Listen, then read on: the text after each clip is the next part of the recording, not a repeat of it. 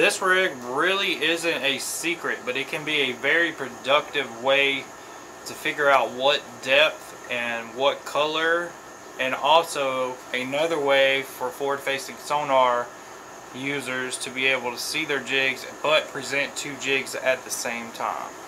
What's going on, guys? Welcome back to Turner Fishing. I'm Stephen Turner, and if you love crappie fishing, you're in the right spot. So make sure you hit the thumbs up button for me, subscribe down below. So in today's video, I'm going to be teaching you how to tie a double loop knot jig rig. That's a mouthful, but I'm going to explain it to you. So right here we have 4-pound high vis line, and I have it on a Mr. Crappie rod and reel. You can pick these up for around 20 bucks on Amazon or even at your local Walmart. This is a beginner rod and reel, but the rod and reel really doesn't matter right now. As you can see behind me, it is dark. We're out here making jig. Going to showcase is we're going to have a jig up here, and we're going to have a jig down here. So normally when I fish, if I'm casting with live scope to open water fish or even brush piles, sometimes I will put a split shot above my jig to be able to see it better on the screen. And also if I'm vertically jigging, like with 2D sonar, if I'm on top of a brush vertically jigging, I don't know the exact depth that I want to present my jig. So having one jig at 1 foot and another jig up here, and if they're biting this one, then I can move this one up and see if they're going to bite that one. It's kind of self-explanatory. You've got two ways better than one. So let's jump right into this so I don't waste any more of your time. So first off, what we're going to do, we're going to let out a pretty good access of line, about a rod and then some lengthwise, just so I've got enough room to play with it. So we're going to start off by tying what they call a surgeon loop knot. Very simple loop knot. Now the reason we're using a loop knot is because no matter what, your jig's going to be free on the loop and able to present itself in the best possible way, no matter how you throw it.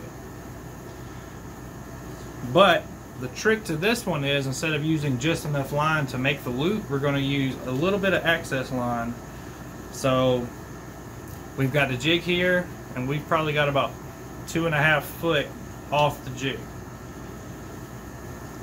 So we're going to take it and get it. We're going to get 2 pieces of it just like this, and we're going to take 2 fingers and we're going to wrap it around. Now you're going to make a loop between your 2 fingers, and you're going to put your jig through it. 1, 2, 3. But on the 3rd one, you're going to grab it with the jig head and pull. And then you see that's coming to the jig head, and right where you want your loop, you're going to pull it off and pull it tight.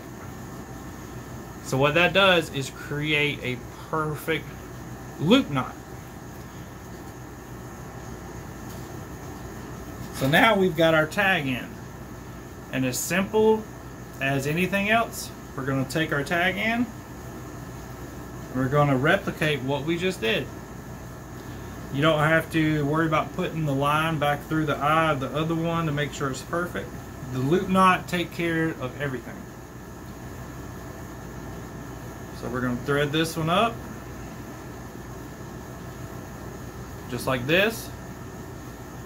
We're going to pull it to where we want our jig. So I want my jig about 1 foot up, just like that. So now we're going to wrap it around our fingers, and we're going to go 1, 2, 3. Grab it with our jig head, pull it almost to the eyelid, and we're going to pop it off and then pull it tight. So now we take our tag in, We cut our tag end off as close as you can, but it doesn't really matter, because if the fish can't see this, then what does the tag end matter? I'm just saying. So what you end up with, we've got a monkey milk stinker and a crappie man green, both on loop knots. So this may look crooked to you right here, but the trick is soft plastic rises. So when this is in the water, it's going to be perfectly aligned just like that. And then when this is in the water, it's going to be perfectly aligned. So give that rig a try. It's super fun. Sometimes you can catch 2 at a time, and the loop knot kind of helps with that. So give it a try. Make sure y'all hit the thumbs up button for me, and I'll see you on the next one.